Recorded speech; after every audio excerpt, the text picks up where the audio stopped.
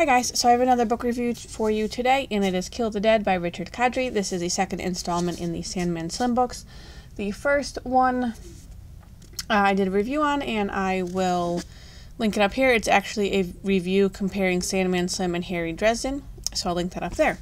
Okay, so in Kill the Dead, this is the second book, and the dead refers to zombies. They call them Zeds or Zots or Savants, depending on what type of zombie in this book.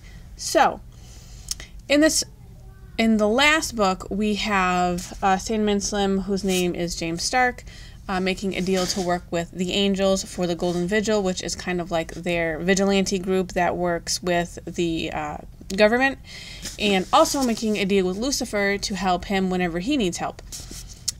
Sandman Slim doesn't really give a shit about good or evil. He just does whatever he wants, and basically he just wants revenge for the people that killed his girlfriend, Alice. Okay, so in this book, he is hired by Lucifer as kind of a bodyguard because Lucifer has come up to Earth so he can make a movie about his life, or so it seems.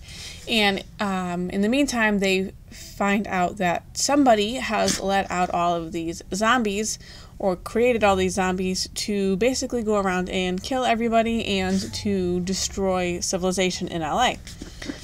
So Sandman Slim goes, and he is trying to figure out who set all these zombies free and why, and to stop them. So I'm not going to give away too many spoilers because I don't know if any of you is going to read this book or not.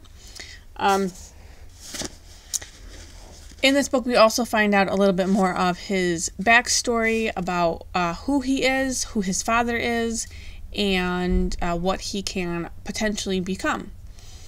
And we also find out that from the first book, who he was fighting a guy named Mason, who tricked him and sent him to hell, is still alive, and they're still kind of, feuding, and it kind of alludes to in future books that they're going to have some big kind of epic battle.